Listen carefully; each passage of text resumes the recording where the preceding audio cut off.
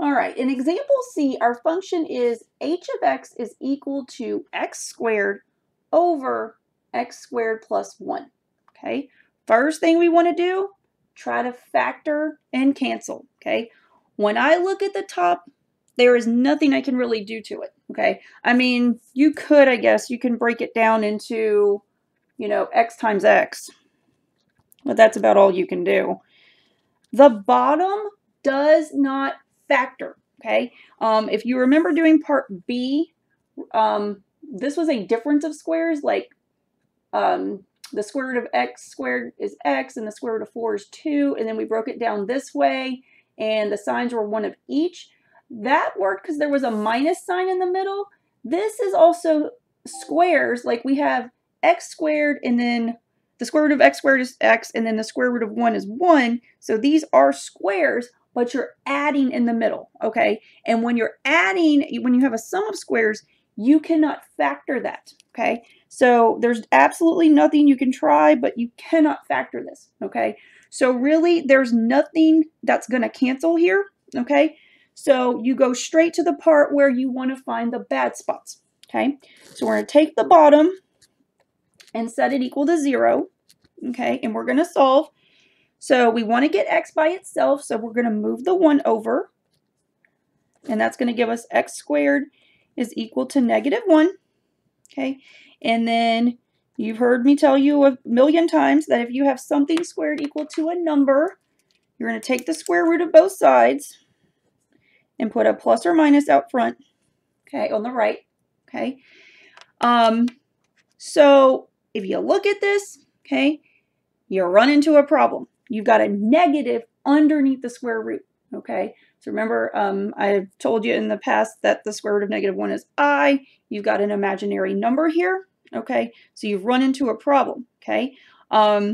This has happened to us before, like when we were looking for x-intercepts for a quadratic, for example, and we had to use a quadratic formula, and we ended up with a negative underneath. We ran into a problem, okay? So just like when you were finding x-intercepts and you got a negative under the square root, now you're looking for vertical asymptotes. You end up with a negative under the square root. You ran into a problem. That means there's no no vertical asymptotes. Okay, so this is bad. Okay, so we can conclude no vertical asymptotes, because you were trying to find the vertical asymptotes, but you ran into a problem when you were trying to go through the process. Okay.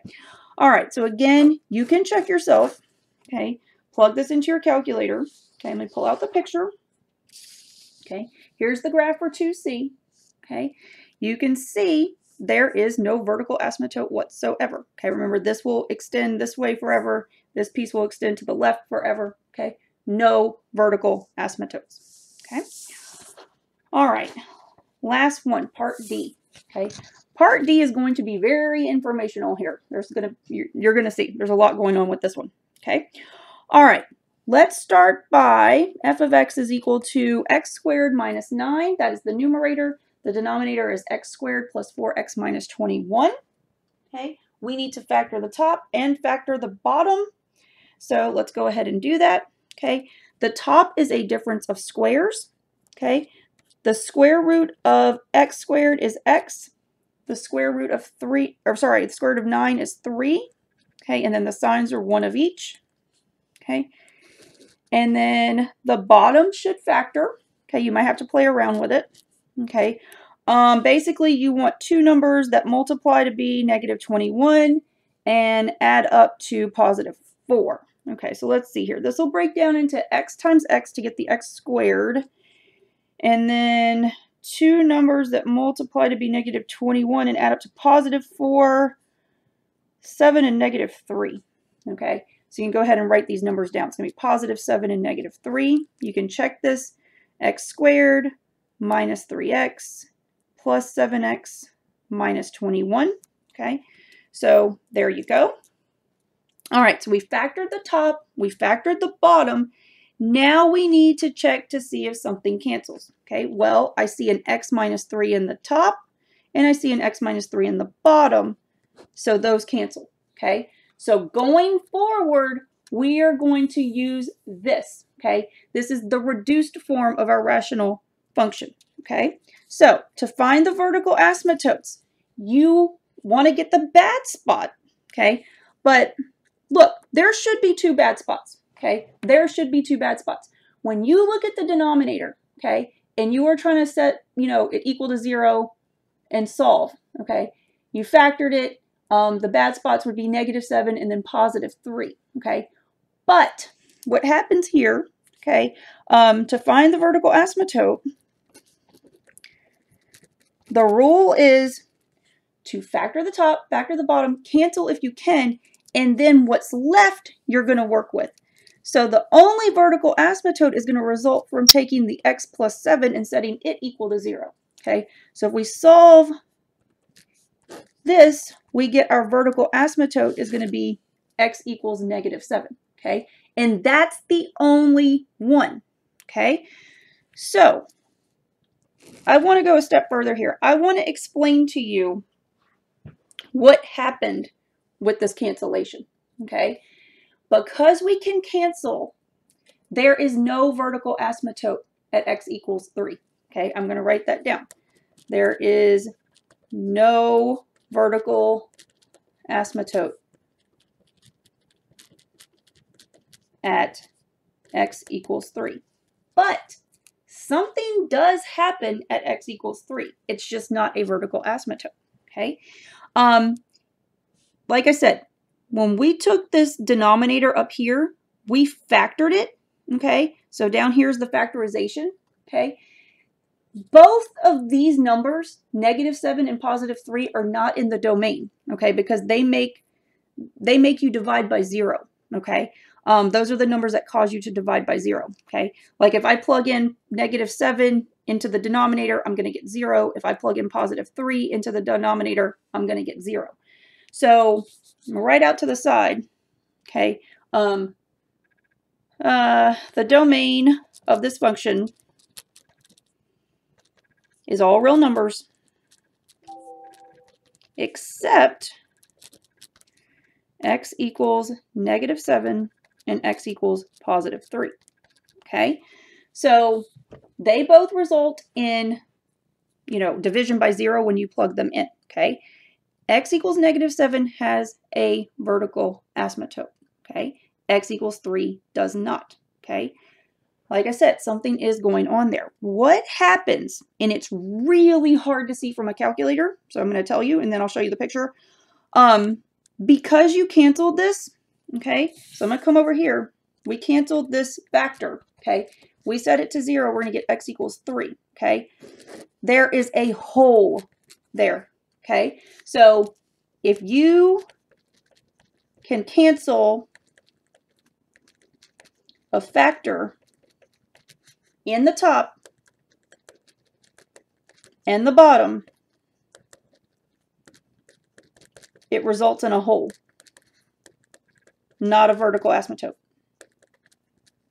Okay, so let me show you the picture. Okay, so when you look at the picture, you're going to see your rational function. You will see a vertical asymptote at x equals -7, and there is going to be a hole at x equals 3.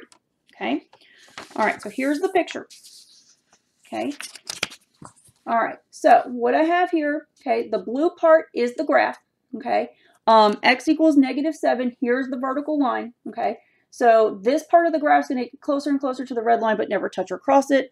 This part of the graph is getting closer and closer to the red line down here.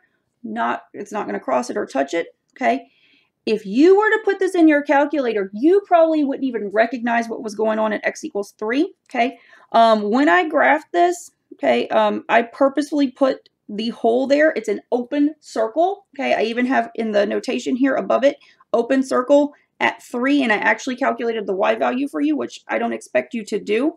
I just need you to know that x equals 3, there's a hole there in the graph. Okay, so this is an open circle. So basically, like, you've got your graph. Okay, everything is nice and continuous until you get to +3, and you have to pick up your pencil and put an open circle there, and then the graph keeps going this way forever. Okay, that's what happens when you have a rational function and you're able to do this cancellation. If you take the factor, set it to 0, that's where you're going to have a hole in the graph.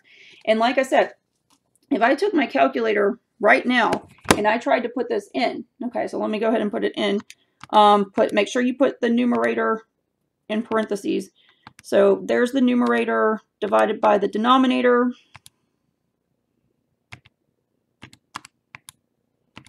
Okay, close parentheses. Okay. My window should be good. All right, so here we go.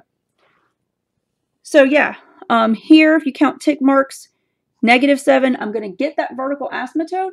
But when you get to +3 over here, you have no clue that there is a hole there. This is just not something you can tell from the calculator. It's something you just have to know from the algebra. If I do a second calculate, so second calculate, and I figure out the value, so hit option 1, what is the value or what is the y value at x equals 3? Okay, you can see there is no output.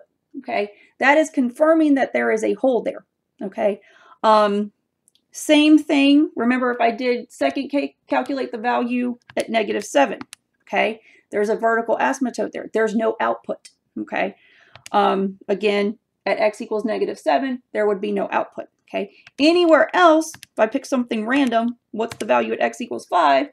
I'm going to have an output. Okay, and it goes back to if you were looking at your function, okay, and you were finding the domain of this function, you'd set the bottom equal to 0 and solve for the bad spots. The bad spots are -7 and 3.